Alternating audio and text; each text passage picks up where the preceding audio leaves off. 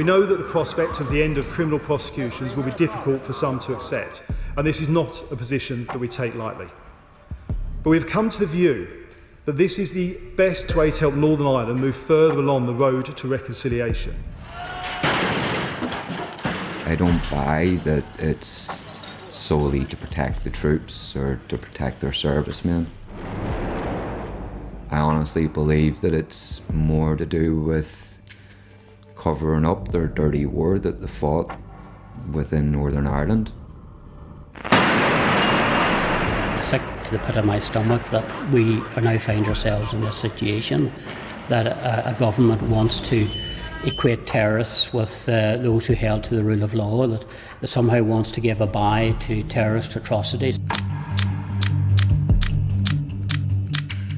Decades of violence, thousands of people murdered and injured in deadly bombings and shootings.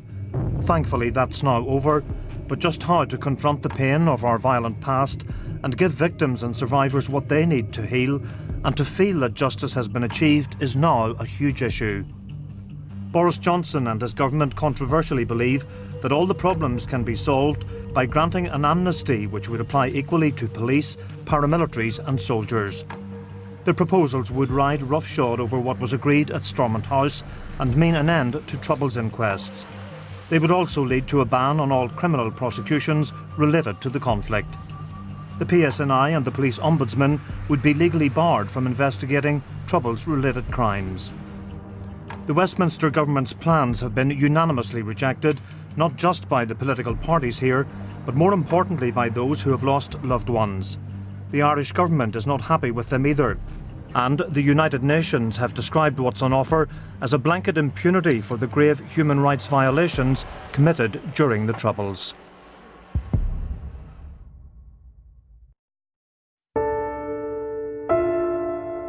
My mother's last words were, "Why us?"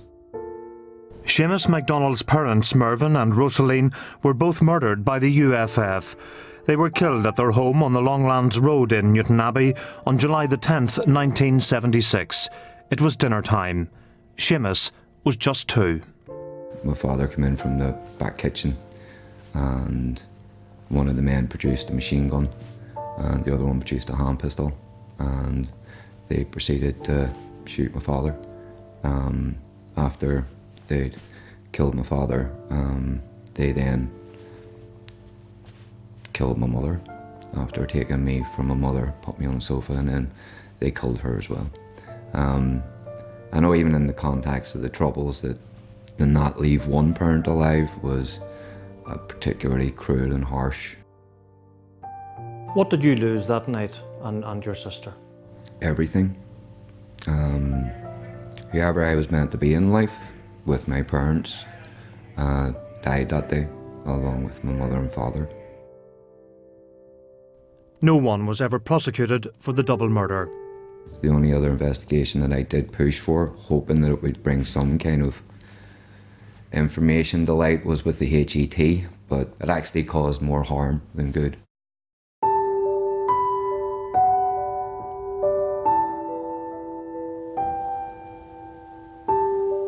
The Reverend Alan Irwin's father, Thomas, and his uncle Fred are both buried here in the Church of Ireland graveyard in 6 Mile Cross in County Tyrone.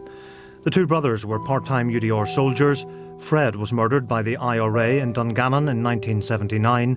7 years later, Alan's father was shot at point-blank range while at his work outside Omagh.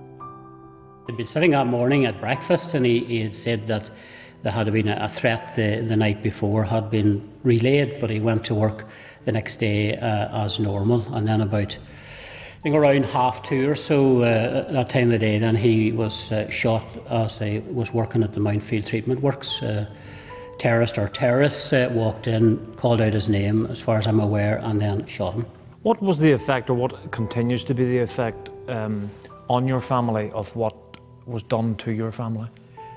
I think it's the fact that we, at the time, were promised that no stone would be left unturned, that we promised that these individuals would be brought to justice, and all of that just seemed to be just mere words. It's that sense of justice that we're looking for now, that we still look for in the present that someone will be held to account, or at least someone we know who carried out the atrocity will be brought to justice. In their proposals, the government speak of achieving reconciliation in the shorter and longer term, while delivering ideas put forward in the Stormont House Agreement. Alan believes there can be no reconciliation if perpetrators don't acknowledge that what they did was wrong. When we talk about reconciliation, what are we reconciling? But as victims, we are continuously terrorised every day, a different form of terrorism. When we have those apologists who stand up and eulogise terrorists, who glorify terrorists, that's terrorising their victims over and over again. So what are we trying to reconcile? Good with evil without repentance and remorse and retribution? It can't be done.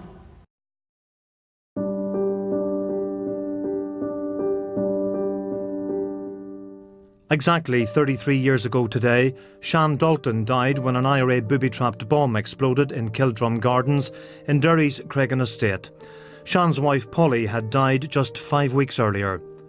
Sheila Lewis was also killed instantly in the blast, and Gerard Curran died 7 months later from his injuries. Concerned about a neighbour who had not been seen in a few days, they went into the flat and unwittingly triggered the bomb that killed them. They had been unaware that the man living in the flat had been abducted by the IRA. My daddy was full of life, full of fun. He would have thought nothing about dressing up and entertaining guests. He taught all the young fellas and the girls to play football in the street. His love of dancing, he taught us all how to dance. We all stood on his feet and he taught us how to dance. What's been the effect of his murder on your family, Phyllis, would you say? Well, the effect has been devastating for our family. There's been unbearable pain. And we have had, no answers in terms of truth and justice for my father. And his voice was taken from him. So we feel a responsibility that we must fight to vindicate him. Shan's family believe the RUC knew there was a bomb in the area 6 days before he died. They claim the police did nothing about it to protect an informant.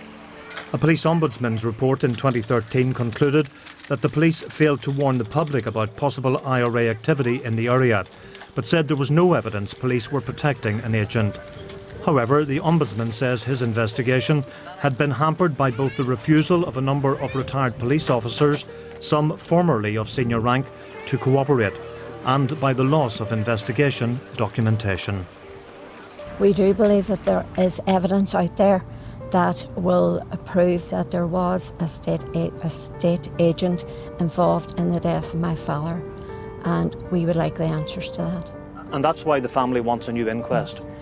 We want a new inquest because the coroner can compel the state forces to give evidence at a coroner's report or an inquest. But the Dalton family have huge concerns about the British government's plan. I think if Boris Johnson and Brandon Lewis get these proposals through, that they're effectively closing down the shutters on any opportunity for us to seek or to get truth and justice for my father. And if it does go through, he's got an 80 majority there in the House of Commons, where will that leave you, do you think, as a family? Currently we're appealing the court for a new inquest. It would be doubtful if we would get a new inquest then, and that would leave our family that we wouldn't have the answers that we need. 1972, the worst year of the Troubles. 479 people were killed and nearly 5,000 injured. One Sunday night that year, after the breakdown of a ceasefire between the Army and the IRA in Lenadoon in Belfast, 5 families' lives would change forever when the Army then moved into the Spring Hill and West Rock areas.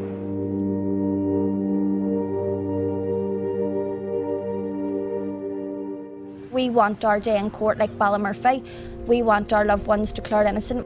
Among those hundreds who lost their lives in '72 was Natasha Butler's grandfather, Patrick Butler, who was 38.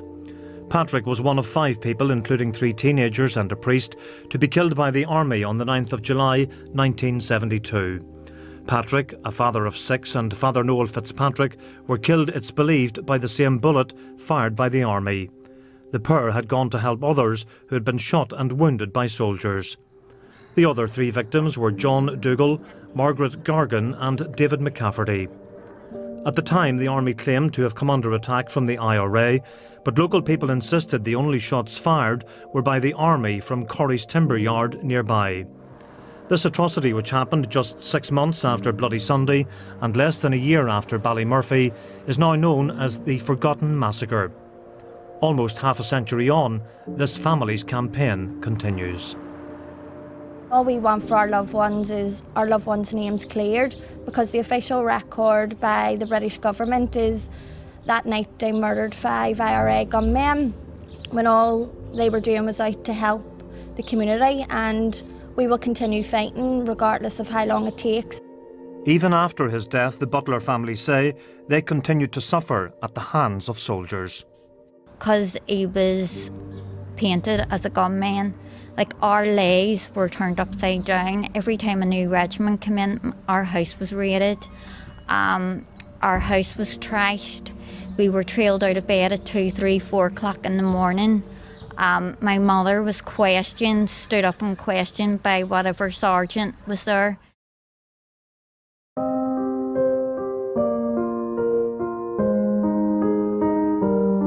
Robert I looked up to as a kind of a hero figure. Robert was outdoorish. He was strong of stature, tall and lean, athletic. He knew his own mind. He played in a little rock band here in the town with some other fellas, friends of his. He just was a person who loved life and had a great humour. It's almost 50 years now since Shane Lafferty's eldest brother, Constable Robert Lafferty, was murdered by the IRA in North Belfast. Robert, a passenger in a police vehicle, was shot in the head by 2 gunmen as he travelled up the Antrim Road on July the 16th, 1972. The 18-year-old, originally from Ballycastle, had been in the RUC for just 8 months. My mum had her heart torn that day, and Daddy died 10 years before. That was a big enough wrench. She left with 7 children. I remember years upon years where I would come home and my mum would be crying, and she was crying because of Robert's death. A HET inquiry took place into Robert's murder, but for the family it was far from satisfactory. They might as well have handed us a Hans Christian Andersen fairy tale. It didn't give us really any hard and secure answers about what happened. Such as? Okay, so there was a gun used in my brother's murder, and it was discovered a few weeks later being transported by a female after it had been used in another attack.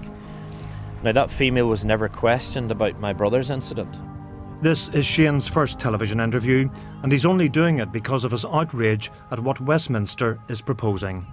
Is it amnesty or is it amnesia? I often think. You know, it's very strategic forgetfulness, because it's not that these people, they're certainly not innocent. Someone sent them out to do these things, and to my mind, people must be answerable. Murder is murder is murder. Evil does not dissipate over time. Evil perpetrated 100 years ago is still evil today. It's wrong, and it has to be treated in that way. From my heart, I'm saying to the Prime Minister of this country, you need to step back and you need to think. Dealing with our past is never going to be easy. Many think the proposals in the Stormont House Agreement on legacy are still the best way forward. But 7 years on from that agreement, there's still no sign of the proposed Historical Investigations Unit that would have examined unsolved murders. Nor is there any move to establish the envisaged Independent Commission on Information Retrieval. It was meant to allow people to find out more about what happened to their loved ones. Now, Westminster, in its proposals, speaks of a new independent information recovery body, citing the example of what happened in South Africa as a potential way forward. You don't know how your greatness would be enhanced if you were to say sorry. Things went wrong. Forgive me. I beg you. I am saying it is true. Things went horribly wrong. Its Truth and Reconciliation Commission had 3 components. The first was where victims told their story and we tried to catalogue a record of what happened. The second was an amnesty process. So the amnesty process was built into that commission. But what was key to the South African approach was that you could only get amnesty if you were deemed to tell the truth about what happened. So that was the unique part, controversial part, but the unique part of the South African Truth Commission. And then the third part of the commission looked at the issue of reparations. Brandon believes that some of what took place in South Africa could work here. Elements like uncovering the truth and giving victims a space to tell their story. But Brandon believes that what he calls the blanket amnesty being proposed by Boris Johnson simply will not work. The amnesty in South Africa actually was time limited. You had a few years to apply for it, and you had to have committed acts which were determined in a certain way within legislation between a certain time period. And if you didn't apply during that time period, you could be prosecuted afterwards. What's being proposed in Northern Ireland is essentially just one big fat carrot. It's basically saying we're going to stop all investigations and prosecutions, and we hope then that you'll come forward and meet victims or tell your side of the story. The government, with its majority of 80 MPs, may well be able to push this highly controversial legislation through Parliament. But Boris Johnson and Brandon Lewis must know that the road ahead will not be straightforward. Legal challenges are highly likely. And the line that the Prime Minister hopes he can draw under dealing with our brutal past may not be just so neat. It's not the victims that are keeping us tied to the past, it's the system that's keeping us tied to the past. We'll continue fighting because the truth does need to be told. I suppose some are maybe delighted that this is happening because it means that terrorists will now never have to face a court of law. What kind of precedent are they setting if they can just draw a line under mass murder and forget about it? We don't feel that there will ever be a conviction, but we want truth and justice. From a victim's perspective, this type of a proposal essentially robs them of all forms of power.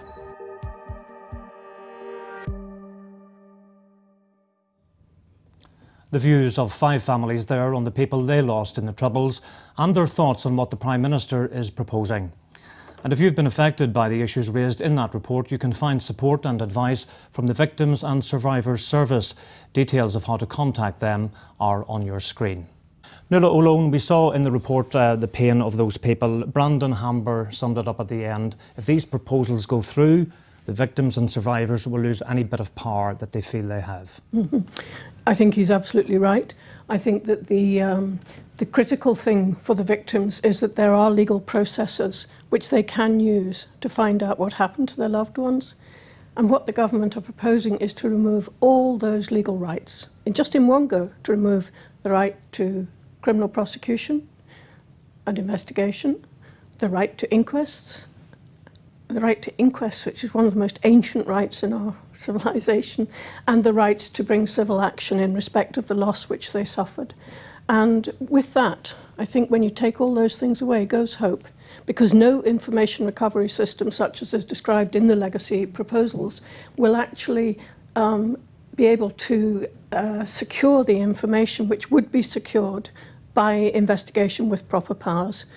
Waiting for people to tell you what happened is not going to be as effective as doing, for example, DNA profiling,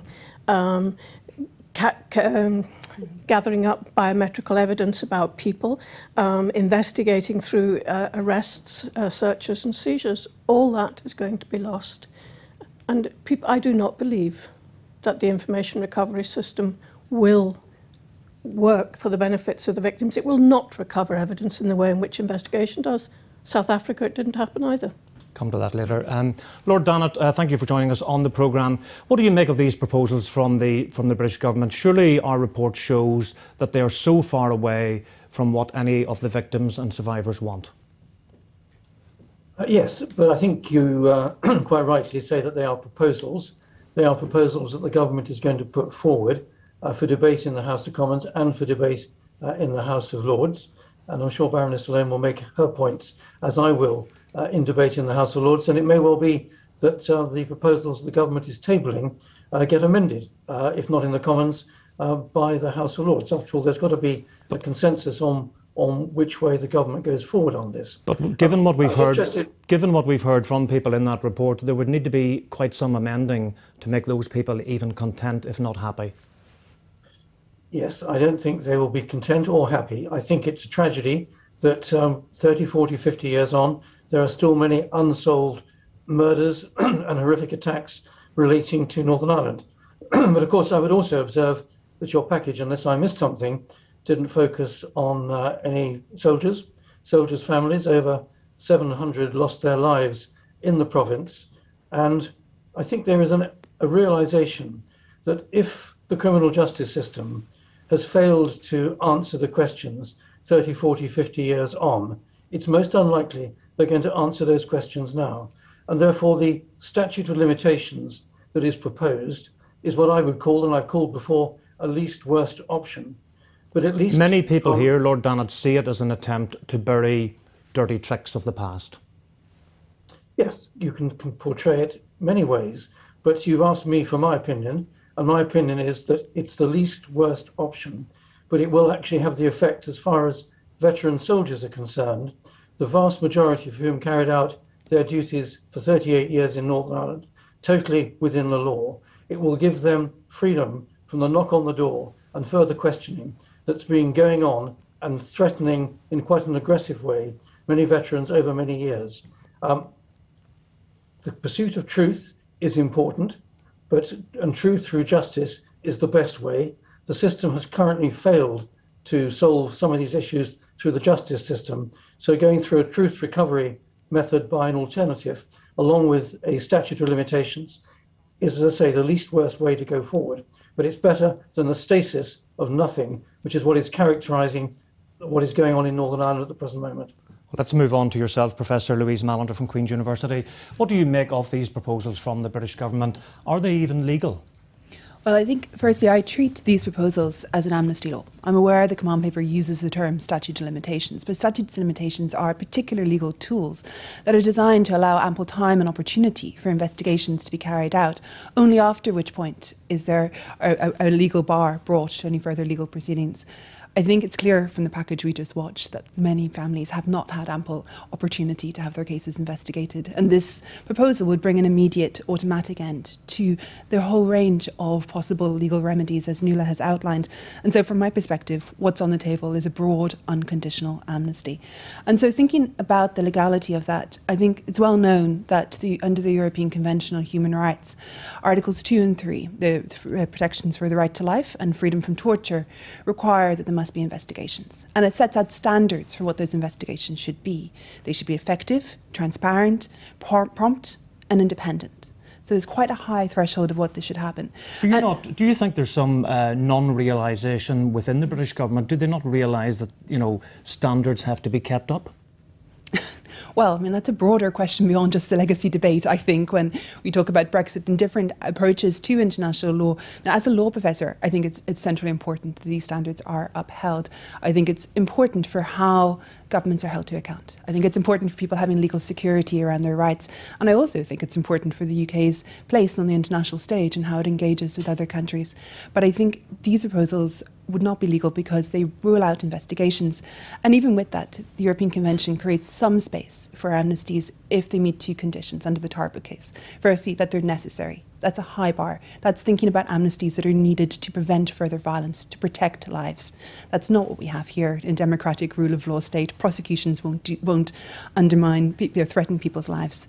The other criteria is that there should be a respect for the rights of victims in society. And I think listening to that package, at times that respect is felt sorely lacking, I think, here in the policy-making process.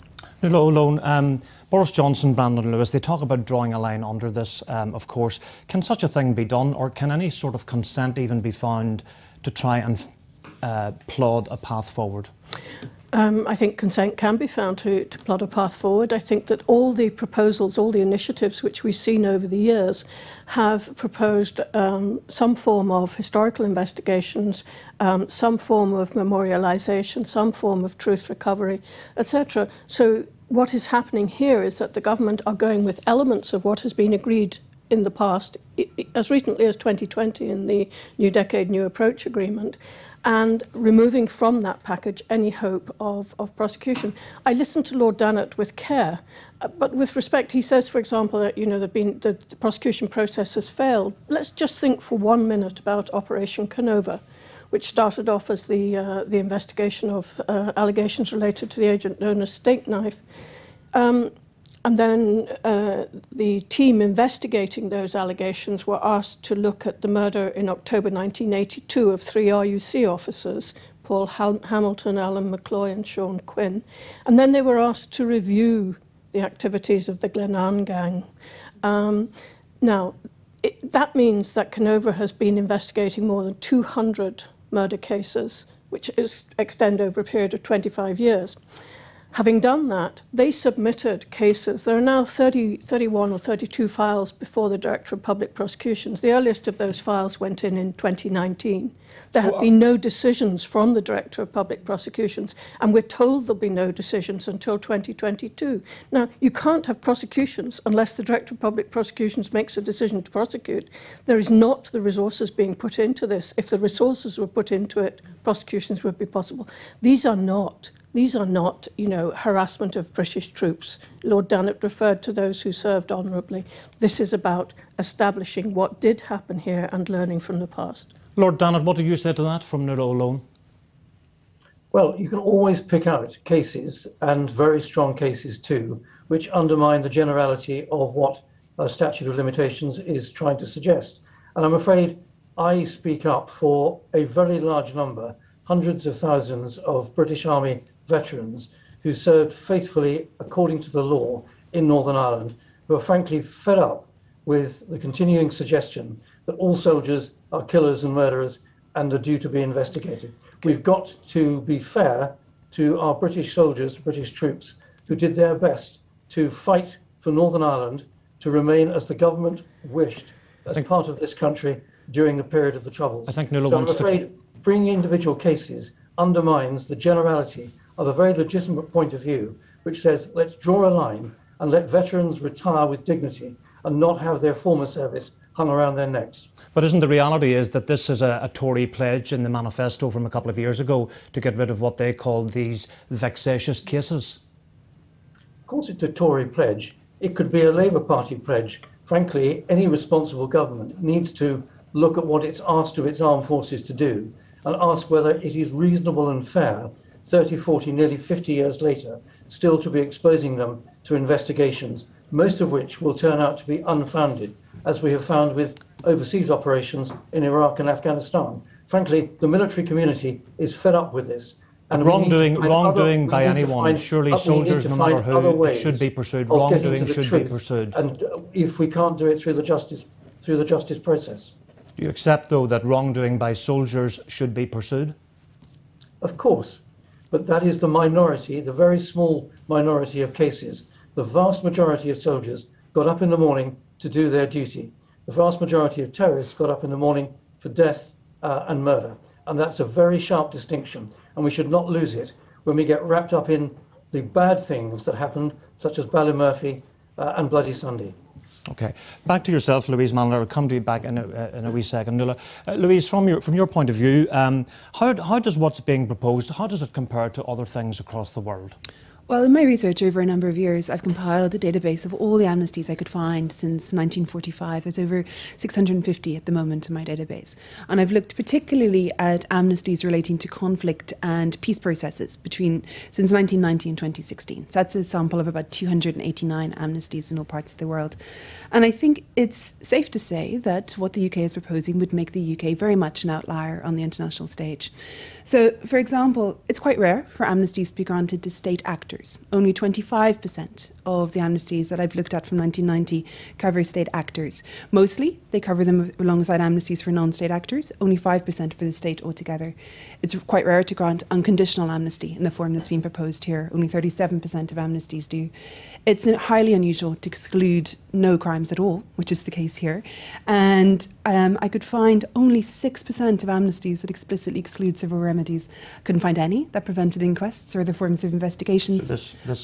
So this sounds pretty unique. Very briefly, Nuala, just some comment on what you've been hearing there from Lord Dannett. Yeah, I think the first thing I must say is that nobody is saying that all soldiers who came to Northern Ireland were killers. I think that's it just damages the case that Lord Dannett's trying to make. We accept that many, many soldiers who came to Northern Ireland served faithfully and properly. There's no question about that. But these cases which are being investigated, if they were vexatious cases, they would not go to prosecution. Therefore, the prosecutors, the investigators know that there's no purpose in starting on an investigation which is vexatious. What they need to do is get new evidence if there's new evidence to be found. And if that evidence is found, the rule of law requires that it be placed before a court. So I think that really what Lord Dannett is saying is just let us go away in peace and forget about the victims and forget about the voices of those whom we heard. Well, of course, we know that feelings run deep on this, and the discussions will continue. Welcome back to Justice in Jeopardy, and I'm joined by the victims campaigner, Alan McBride, Dennis Bradley, one half of the Eames Bradley Initiative, and Baroness Nuala O'Loan is still with us. Alan McBride, a good day today for victims with the opening, finally, of the pension scheme. Yes, as of 12 noon today, earlier, many hundreds of injured victims and survivors will be able to apply for the injured pension. It's been a long time coming. From 2009, actually, we started campaigning just on the back of the Eames Bradley report, which, in my view, is the best report to deal with the past to date. So we started campaigning just after the launch of that report. We've been up and down to Stormont so many times. We were in first name terms with the security staff and with the catering staff. I'm a devolutionist, and I was very much disappointed when the Assembly fell. But when it did fall, it gave us the opportunity to take the fight for the pension to Westminster, because, quite frankly, we were going round in circles here with regards to it, as we do quite often when it comes to legacy.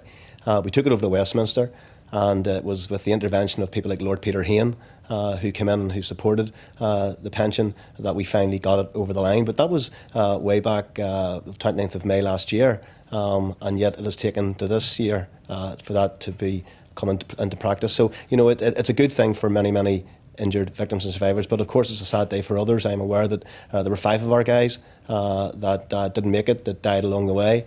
And if that scheme had been over the line whenever we were up at Stormont, when we were wanting Sinn Féin, the DUP, to do it and couldn't do it, well, then those people would have been, at least would have had a couple of years of the pension. So it's a bittersweet day, I suppose, for those families, but delighted that we finally got it. It's a good news story. I think it should be a film, to be honest with you. I think it's just an incredible story. Yeah. Moving to the legacy proposals from the Westminster Government, what do you make of them? Well, they're unacceptable. They're unacceptable not only to me and my family, but they're unacceptable to victims and survivors the length and breadth of these islands. The one thing, ironically, that has probably united the victim sector, and has been a very divided sector since I've been working on it, is their opposition to these proposals, just to take away, you know, the very hope that families had of any sense of justice or truth recovery. I think is immoral. I think it sends out a very powerful message, and a very wrong message, that what happened to your loved one doesn't matter, and that the people that went out to kill them, that doesn't matter either. I don't think as a society we should be saying that. And that's not to say, by the way, that families had any real hope or real expectation that you would see people going to jail for, you know, periods of time or whatever. You know, but they did want to at least have that as an option if there was enough evidence around to bring that about. To take it off the table with inquests and all that goes with it, I just think is immoral. I think it drives a horse and cart through human rights legislation, and it's wrong. And if the British government are serious and honest about the fact that they're in listening mode, and everybody is telling them, bar the veterans, if everybody is telling them that this is wrong, then they need to listen. Okay. Dennis Bradley, what do you think needs to happen next? Well, the past, unfortunately, has become a bit of a swamp, and every proposal that is put forward falls into that swamp. One of the reasons that happens is because quite often the proposals are are partial proposals. They take one side or the other, or one of the many sides, and unfortunately that loses trust. And the amount of trust that's left, there is no trust left. And there's particularly no trust left, I think, with the Conservative Party, because they became particularly partisan around this, and they're responding to the veterans, to their own constituency, rather than the totality of this constituency. Can that trust be rebuilt, do you think? Well, I think it can only be rebuilt if you go back to one of the core proposals of the consultative group in the past, which became known as the Ames Bradley Report, which said that you have to set up a very small legacy commission who will actually handle this, who will take care of this, and who will provide most of the information, or get their hands on all of the information, and provide most of the information to those who seek it, and while keeping open the very possibility and the reducing possibility that people will actually get into court. Because as we can see from the last decisions of the DPP, that's becoming almost impossible at this stage. And we know, Dennis, that for many victims, getting information is simply not enough. They want more in some cases. Well, that's actually questionable. Sometimes people talk about getting information or getting to the truth or getting justice, when what they really mean is wanting to know actually what happened. The number of people who will say that and then say things like, I don't necessarily want to see anybody going to jail. Sometimes there are contradictions within that, and that's okay. That's totally understandable, because people are hurt and have been hurting for a long period of time. And I think that the way this has been handled has been so insensitive, has been so partial, has been so just within the remit of the Conservative Party, and particularly a small group within the Conservative Party, that has been quite outrageous, when in fact there was an opportunity to widen it out and to make it much more substantial and embracive and include all the people, because there are a lot of voices within the victims' communities, but there's a lot of people who don't have a voice within the victims' community, and those people, I think, are being totally marginalised within this situation. So I think that the gathering of trust can only be if you actually set up something which people can say, well, we think that will be impartial, that will embrace the totality of what has to be seen here, and do it over a period of time. A statute of limitation, by the way, has a place within this, but it has a place when you've done as much work as you can possibly do. Dennis, I want to get to Nuala O'Lone again here. Trust, information, recovery, all of these words, but at the heart of many of these cases, Nuala O'Lone, collusion? Yes, collusion is definitely part of the story, which must be told ultimately. We're not saying there's collusion in every case. In some cases, it was simply paramilitary perpetrators who killed people. But the reality is, if we look, for example, at the Canova investigation, which is looking at the activities of the agent Steak Knife, we now have 30 files gone to the Director of Public Prosecutions in respect of 17 murders and I think 12 abductions, kidnapping type things. If we look at the Glenarm gang review, we're talking about 126 murders. If we look at my own police ombudsman work, the UVF in North Belfast, we're completely infiltrated by the state. So how do you square the circle of all of this in terms of trying to get to any kind of truth? I think what you do is you trust the processes which have evolved in our country over centuries. And I think that, I'm fully with everybody else that we need investigation. I don't think we need to bring people in from across the world. I think that will slow things down. I think we need a power of investigation like the Canova investigation, which is running. There's been a victims focus group report on Canova. The victims themselves have said it meets their needs, very good. There's an independent human rights analysis by the new Chief Commissioner for Human Rights. Very, very complimentary of the fact that it's Article 2 compliant and why it's Article 2 compliant. And I think that is what people are entitled to under the law. And I think for government to turn around and say, well, it doesn't matter, you can forget about it. We need to move on. You cannot, in justice, expect to build a state on the denial of truth.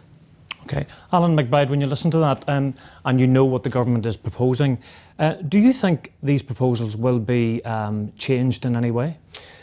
I think those that commentate on these matters would suggest not. The Tory party have such a huge majority in the House of Commons that they can pretty much force these proposals through. But if you take at face value what they're telling the victims and survivors groups that have met with them, and I've met with them several times, and they're saying that the government's in listening mode, nothing's predetermined. We're going to talk about it and then we want to come up and see what happens. And to be quite frank with you, we've been talking about these things since way before Dennis Bradley got involved in it. I mean, I was involved in the very first consultation in 2002 with the Healing Through Remembering report. So we're talking and we're talking and we're talking. And I suppose what happens whenever Northern Irish Society doesn't come forward with ideas of their own, then I think you give ownership of that over to the British government, and that's why they come in, then they can force through these proposals. So I don't know if this can be opposed, but if they are genuine about saying that they're in listening mode, and everybody bar the veterans are telling them that these are wrong, and these are immoral, then they need to listen. So what do you think, if you had an open line to Boris Johnson and Brandon Lewis, what do you say to them tonight? I would say go back to the Stormont House Agreement, you know, and the legacy proposals within it. I mean, every time we've gone to the table, and you go from Dennis Bradley and Robin Eames' report right through to Hass O'Sullivan to the Stormont House Agreement, and every time we go back to the drawing board, we come away with considerably less than what we had before. So you know, the idea is not about, there's no ideas out there. You know, what we need is implementation. We need somebody to stand up and actually to do this. And it can happen. I mean, Nuala's absolutely right.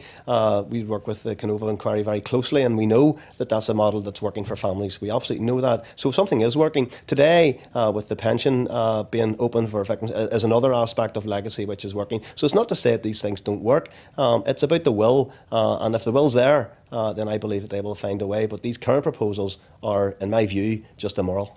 Dennis Bradley, to go back to yourself, the British government talks about, you know, this becoming intergenerational, moving down the generations. Something needs to be done that continues legacy to poison and to keep people apart. But isn't there a big danger now that if these proposals do go through, that there'll be a lot of legal cases will be mounted? Well, that's a possibility.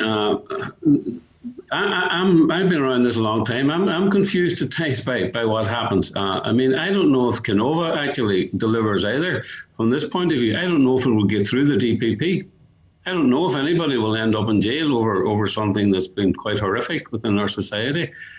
And there are new proposals coming through Canova, which I think are very important, which are to do with themes. I mean, sometimes we talk as if these are all individual things, but a lot of the stuff that has happened in the narrative and in the terrible history that we have been through over 30, 40 years have to do with themes, you know, about collusion on one hand, about border situations where people feel that there was genocide happening. There are themes running through all this which are out and beyond just the individual, and that I think that we have to learn from. Now, I think if we could theme some of this stuff along with the recovery of as much information and truth as possible. Dennis, I'm going to have to stop you there and give the last word to yourself, Nuala, this evening. In terms of what Dennis has just been saying, you know, there's some disparity between the two of you on the way forward. Yeah, can I just say one thing? In terms of information recovery and truth-telling, we will not be able to tell the whole story, because as soon as you name someone as having been involved in an atrocity, they will bring legal action to stop you, because the evidence has not been tested. So there are going to be defamation actions, there are going to be judicial reviews, there's going to be all sorts of things. The information recovery is not a simple process, and it's not going to be simple unless those who recover it have the powers.